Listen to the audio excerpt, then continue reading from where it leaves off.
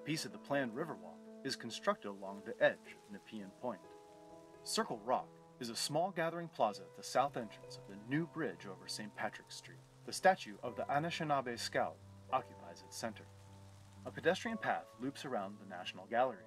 This art loop is reinforced with new sites for art, both permanent and temporary. An extended taiga garden has a boardwalk running through it, leading visitors to the art loop experience.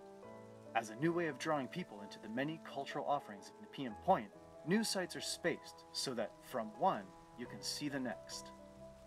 A sheltered theater for performances of all kinds is grounded within a grassy mound. To either side of the theater, paths flow towards a high plateau.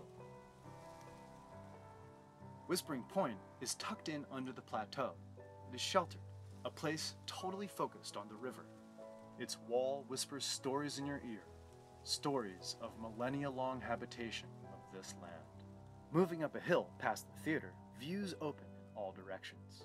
While the plateau feels like a center in space, it has its own center, one that is grounded, the Gathering Circle, a spectacular place for events of all kinds.